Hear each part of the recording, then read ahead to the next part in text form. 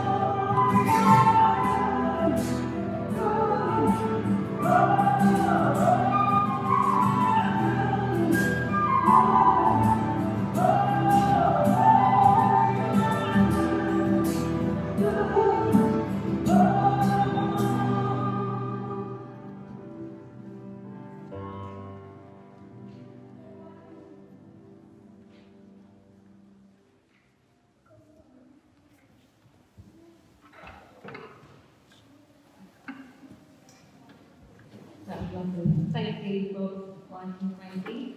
We have our Bible reading. Hopefully. Kelly? Thanks, Kelly.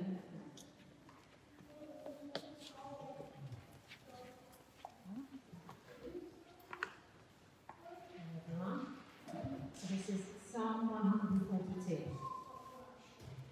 I cry aloud to the Lord. I lift up my voice to the Lord for mercy. I pour out my complaint before him. Before him, I tell my trouble. When my spirit grows faint within me, it is you who know my way. In the path where I walk, men have hidden a snare for me. Look to my right and see. No one is concerned for me. I have no refuge. No one cares for my life. I cry to you, O Lord. I say, you are my refuge, my portion in the land of the living. Listen to my cry, for I am in desperate need. Rescue me from those who pursue me, for they are too strong for me. Set me free from my prison, that I may praise your name. Then the righteous will gather about me because of your goodness to me.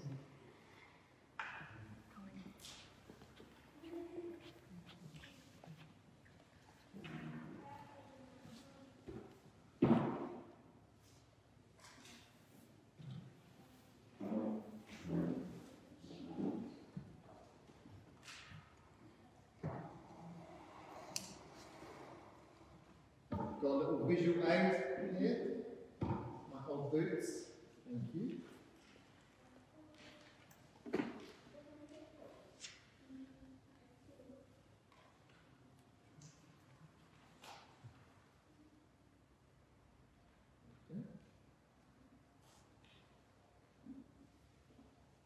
How is everyone? Shall we move this out of the way?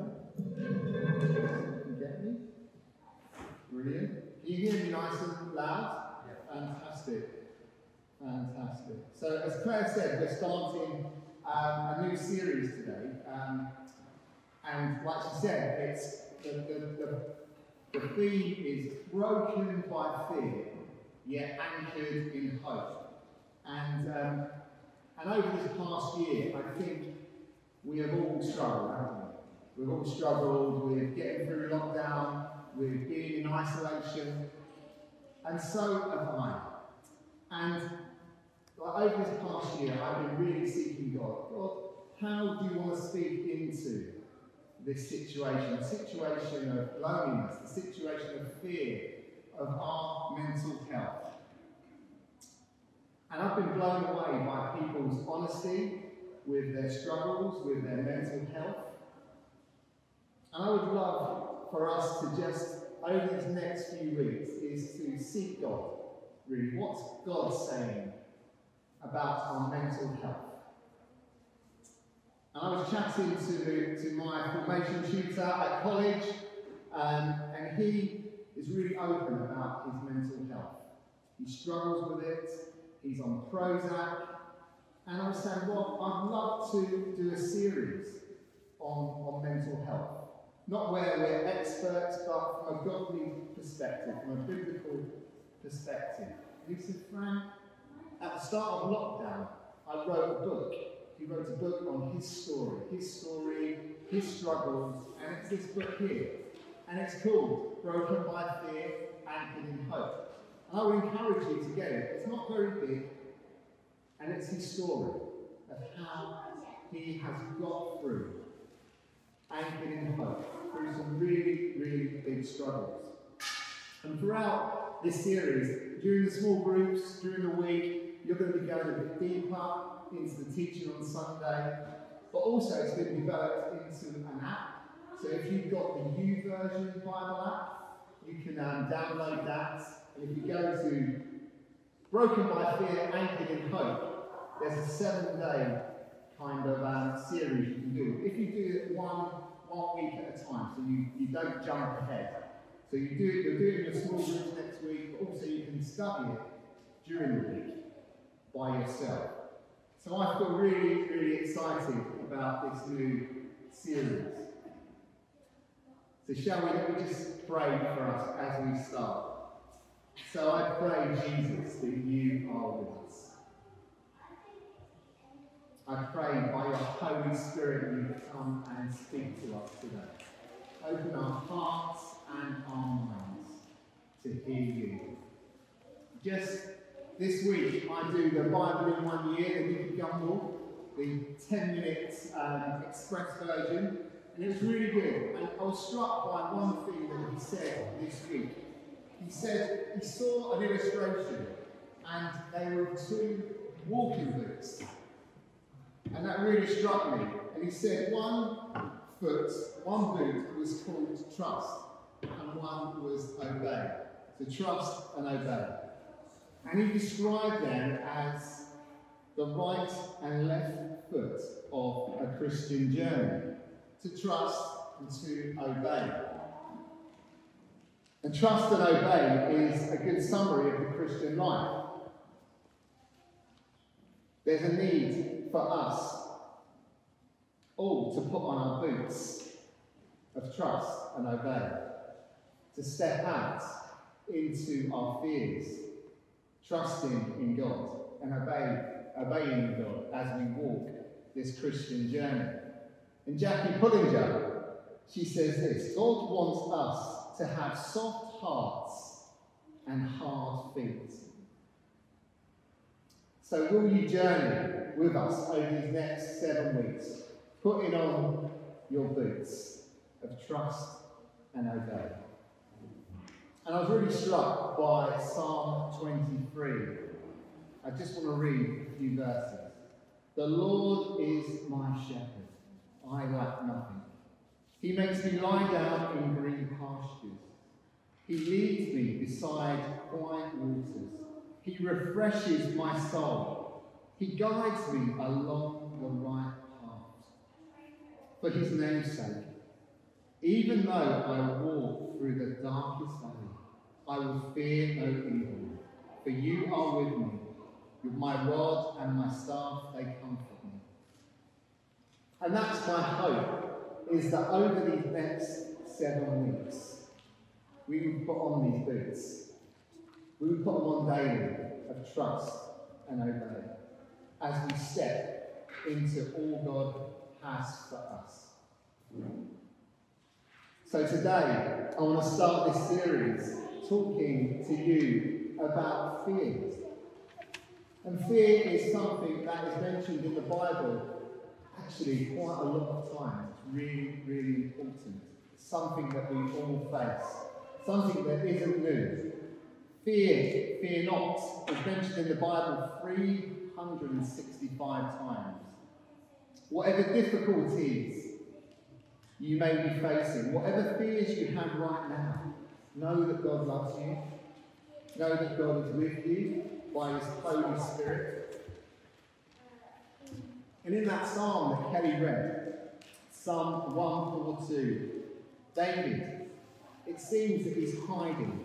He's crying out to God. He's in a cave of despair. And we see that in 1 Samuel 22. David left a place called Gath and escaped to the cave of Adlian, I think that's we pronounced that right. When his brothers and his father's household heard about it, they went down to be with him.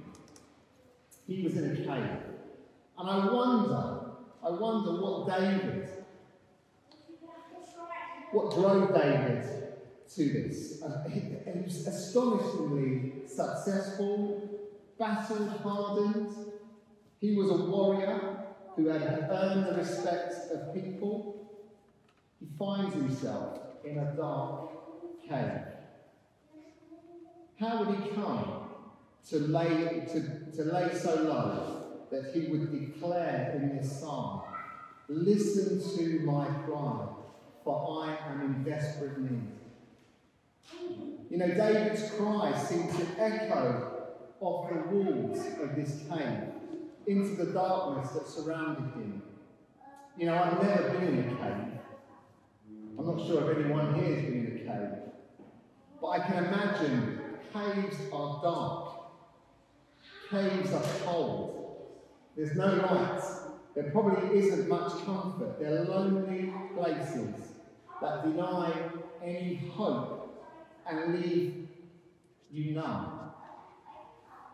And Samuel tells us of this location, that David's cave was near the town of Adlian.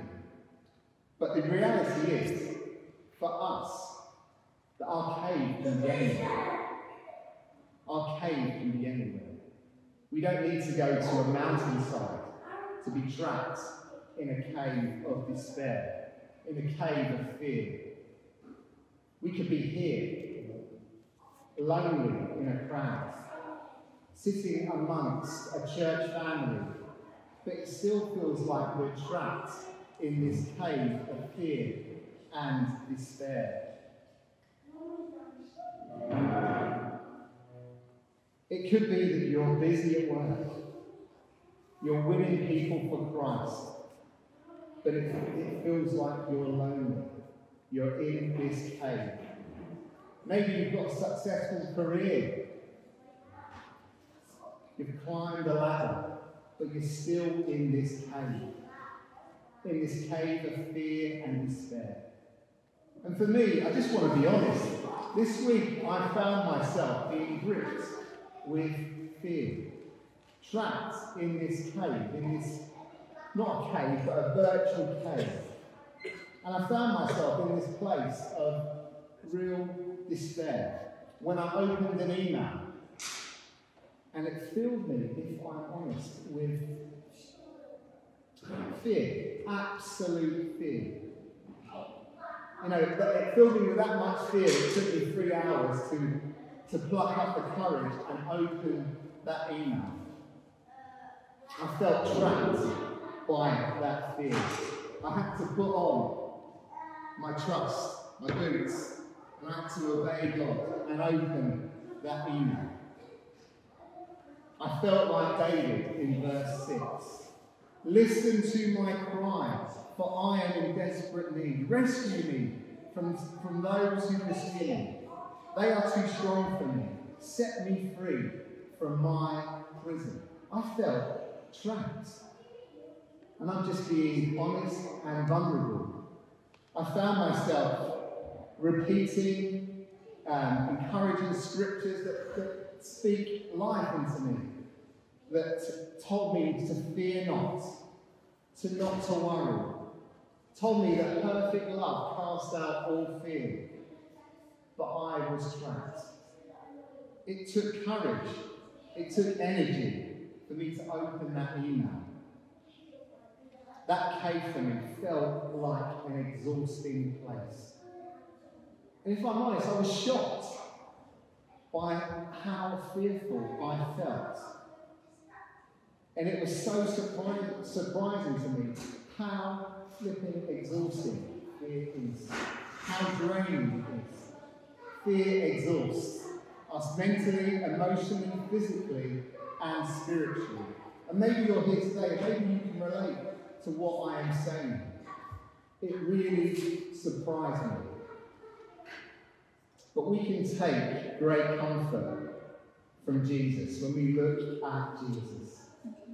You know, Jesus felt the kind of fear that I felt. He feels the kind of fear that you go through. We know when he's in that garden, the Garden of Gethsemane. We know he acknowledged sadness. His soul was overwhelmed to the point of sorrow. He sank to his knees. Father, he said, Abba, Father, everything is possible for you.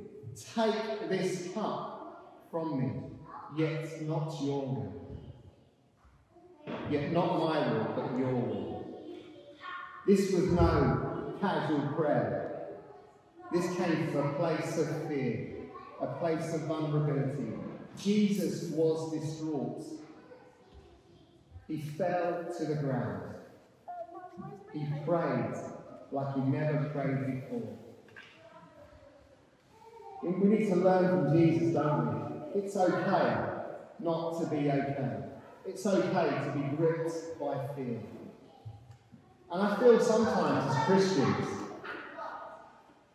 we can too easily reduce the Christian life to be either afraid or not afraid. As though you can be one, but not the both, not the other, not both. Look, it's possible to be scared, isn't it? And excited at the same time. It's possible to experience hope and despair at the same time. At the same time, for me, it was possible for me to be gripped with fear, but also anchored in hope. It's possible for us to cry out to the heavens, "Why have you abandoned me?" At the same time, to proclaim, "God, you are great, and I will praise you." And we see David cry out to God in this psalm. Verses 1 to 4. I cry aloud to the Lord. I lift my voice to the Lord for mercy. I pour out before him my complaint. Before him I tell my trouble. When my spirit groans faint within me, it is you who watch over my way in the path where I walk. People have hidden a snare for me. Look and see, there is no one at my right hand. No one is concerned for me. I have no refuge. No one cares for my life. I think every one of us can relate to that honest and raw psalm. All of the psalms are honest. They come from a place of despair.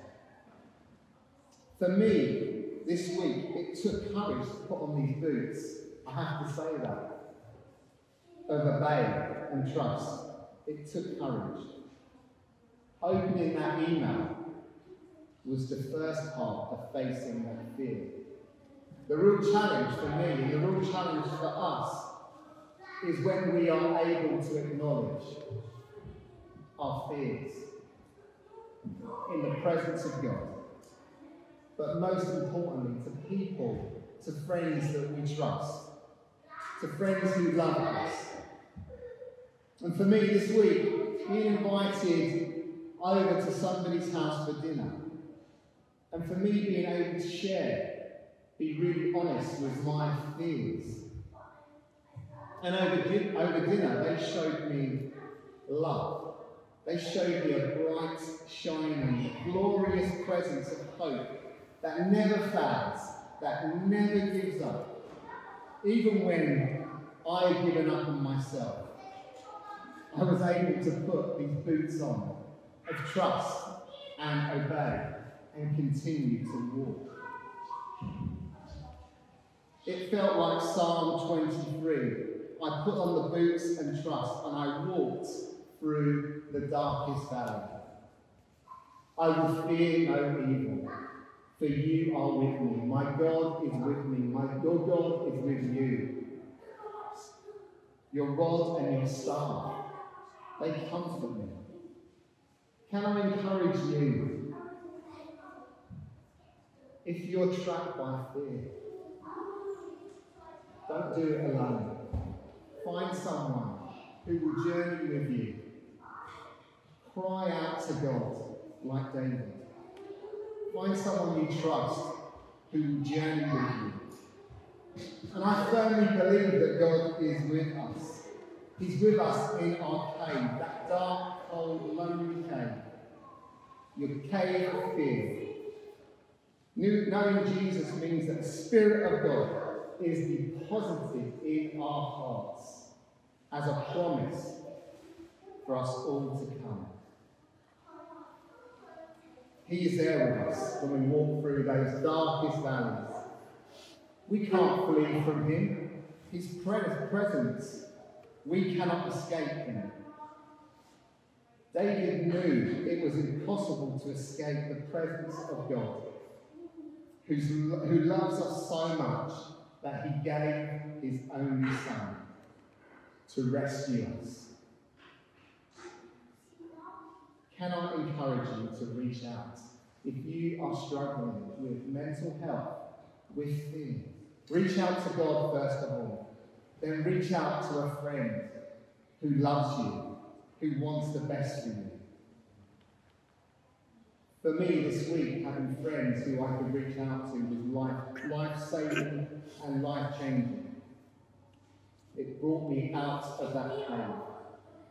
It's okay not to be okay. What's not okay is when we're left alone. That's not okay. When we're left to suffer. You know, join a small group. That would be the best thing you could ever do, where you're supported. If you don't want to join a small group, find someone who will journey with you. You don't have to do this alone. Thursday prayer, go for personal prayer on Thursday. Reach out for God. You know, our family, we have got a close family member, and they are in this cave of despair, trapped full of addiction, surrounded by darkness, trapped by fear, rejecting our help. As a family, we are powerless. We are fearful. We are broken. All we have is Jesus. But that's good, isn't it? We have Jesus. You know, we have hope for this family member. We, like David, we fall to our knees. Like God, like Jesus in that garden, we cry out for that family member. We cry out that they will be healed and saved. Jesus never said, don't worry because there's nothing to worry about. He said, don't worry in spite of the fact that there's so much to worry about. Many times Jesus says to his followers, do not be afraid. Do not worry. You know, the answer to fear and worry is to trust. Put it on. And it's to obey and step out. It's okay to cry out to God. It's okay not to be okay. It's okay for you. It's not okay for you to do it on your own. I'm passionate about this because my cousin, he took his own life. For him, he had no one to reach out to. We don't know. We don't know why he took his own life. But that breaks my heart, knowing that someone could reach that point. Questions like, why? Why? Reach out. Find a Christian brother or sister who will support you. Reach out to God. Put on your boots and trust God. And obey Him. But don't do it alone. Do it with God. Do it with the support of friends and family who will walk with you on this journey. Amen.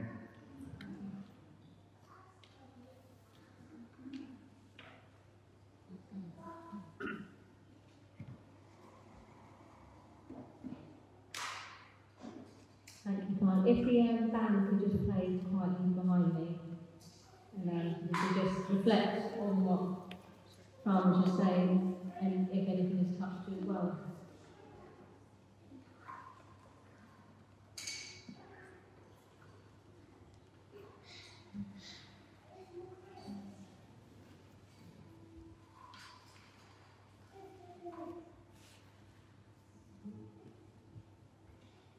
I mean, there might be some things there that Fran was saying. You might want to close your eyes and just hold your hands in front of you while I read some things out. I made some notes when Fran was speaking. In particular, a family member in addiction. I think maybe some of us all have that. Fear, loneliness, not feeling good enough. And in Psalm 142, set me free from my prison. Fear, maybe success taking over in your life. And maybe winning people for God. You're doing this, but you're feeling very lonely within it. And Jesus simply says, close the door and pray to your Father in heaven who hears you.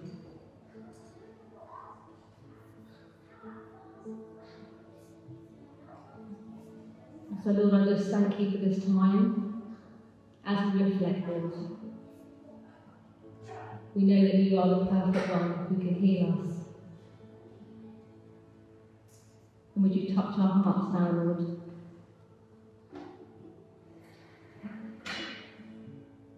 Amen. If you want to all stand, we're going to have worship.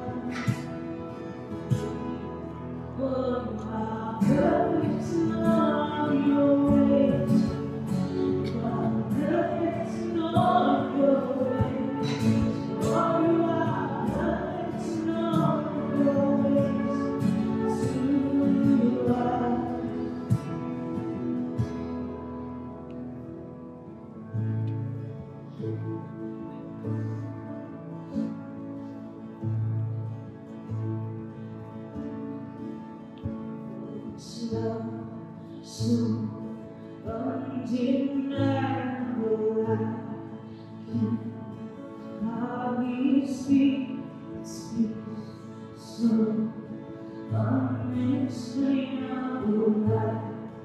I can hardly think as you call me, deeper still as you call me, deeper still as you call me, deeper still as you love. Love, you're good, Father. It's who you are, it's who you are, it's who you are, and I'm loved by you. It's who I am, it's who I am, it's who I am. You're good, Father. It's who you are, it's who you are, it's who you are, and I'm loved by you. It's who I am, it's who I am, it's who I am. Oh, you are perfect in all of your ways. You are perfect in all of your ways. Oh, you are perfect in all of your ways to us. Oh, you are perfect in all of your ways. You are perfect in all of your ways. Oh, you are perfect in all of your ways to us.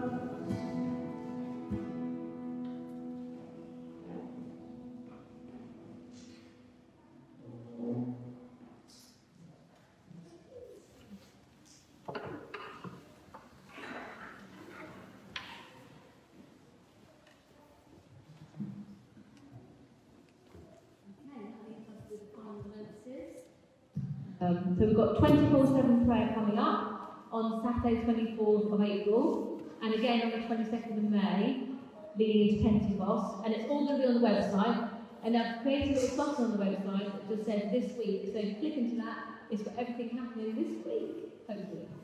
So yeah, that's good. And finally, can we have Amy up?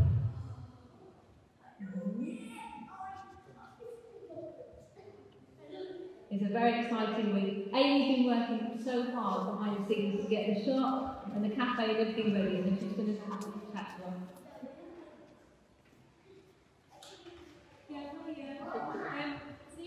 On that Thursday, the shop is opening. So, we just get all the last bits ready. If you can see through, you can see we're nearly there. But we just need a last push on Wednesday. So if anyone is available and you have half an hour that you can spare me to come along and help me to get finished up, I'd really appreciate it. And if you're interested in volunteering or in the shop, cafe, give me an email. I do still need some hands. So if you feel that you have some spare time, I'd really appreciate it. And you don't have to make a big commitment. If you can just do one day, or if you can come in for a few hours in the beginning, that would be really helpful. But you just, if you email me when you have to. Or you don't things like this, you have to. But and I really appreciate your prayers, because it's going to be a big week this week. I mean, as everyone gets back to normal life, it's a big week for everyone, isn't it? So thank you. We'll just quickly pray for you. Should we pray for Amy and her team? It is a big week. It's an exciting week, isn't it? Yeah. We can all go to the shops. So, Lord Jesus, we just we thank you for Amy. Lord Jesus, we thank you for bringing her to us and her family. And Lord, we just pray, Lord, for your provision. Lord, on Wednesday, on Thursday and Friday, Lord, we pray for a real sense of your excitement, Lord, as people come in and encounter you, Lord Jesus. And Lord, we pray for protection for Amy and for her team. Lord, bless her. Lord, fill her with encouragement and hope, Lord Jesus. You are going to do some incredible things. In Jesus' name, we pray. Amen. Amen.